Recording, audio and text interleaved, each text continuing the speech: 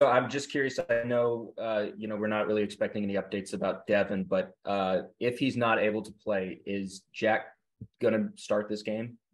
You'll find out on game day. Okay.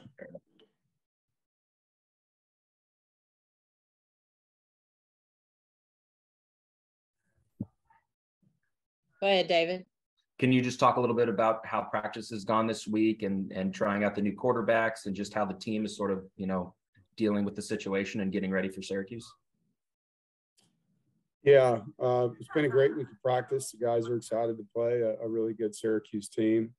We're not trying out any new quarterbacks. I mean, it's the same guys we've had since training camp started. So everybody's practicing and working hard. It's definitely that point of the season where you can tell we've had two really physical games. I mean, they're giving us everything they got, but I'm proud of how they're pushing through. I think our bye week after this one will come at a good time to try to get some guys, back to feeling normal. But we are going to have a healthy Tyler Baker-Williams, so that's a very happy addition, gaining him back. Outside of that, it's been a great week. I'm proud of these guys for how they've, managed these 5 straight night games that we've had, and a number of times we've not gotten home till 3 a.m. and everything else. It's a remarkable group. Gibby? Yeah, Coach, does the playbook change any depending on who the quarterback is? I mean, all these quarterbacks, went through spring drills and everything, playing doing the same playbook that Devin did. Does anything change really that much? Well, did you watch the game? I did, and Okay. Well, then you saw that it changed a little bit. So everyone has a different skill set, and if Devin's in the game, it's his offense. If Jack's in the game, or MJ's in the game, or Ben Finley's in the game, they all have things that are strengths that we'll try to play to. James? Dave, when you look at Garrett Schrader this year versus last year, how much tougher is this game defending them with the way he's throwing the ball this year? Yeah, he's impressive. He's one of the more improved players I've seen this year.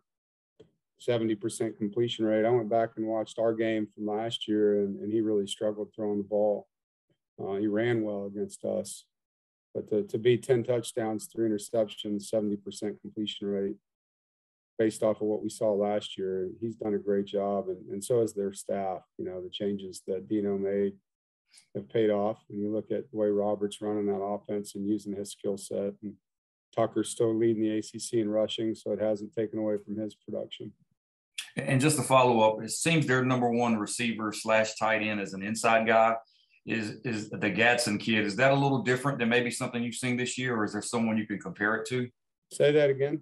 It seems their number one receiver / tight end is Gadsden, who plays more inside slot, in tight. Is that unique, relative to who you faced this year, just to have an inside guy like that be the focal point?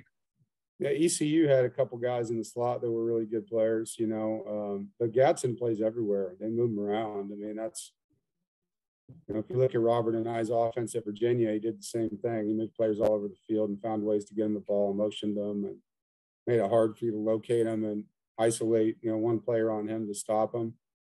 I think Robert does a good job with that schematically, and Gadsden's definitely their target. And their second leading receiver is the tailback, so at the wide receiver position, Gadsden's very important to them, and we need to know where he is. Thanks, Dave. You bet. All right. I know y'all have more questions. All right, Rob. Okay, I was thinking Syracuse, I don't know where they were projected preseason, but are you surprised at their success that they're having so far? They've got a lot of players back. I said this multiple times in the offseason when asked about the Atlantic Division. Whenever you have a starting quarterback back, which all of us do in the Atlantic, it allows you to improve your roster dramatically differently than when you don't. And so I'm not surprised that any of these teams that return their starting quarterback are better, because they're not worried about that piece of their offense. You can do a lot of other things, and we have the same thing. Unfortunately for us, losing Trent Penix was a big blow. you know, for our offense. When you talk about getting better, you look at what's going on up there. They've been very healthy offensively. And I think Schrader was, you know, year one in that system. Now he's year two with the new OC. And Dino's a very resilient guy. Like, I have a ton of respect for him.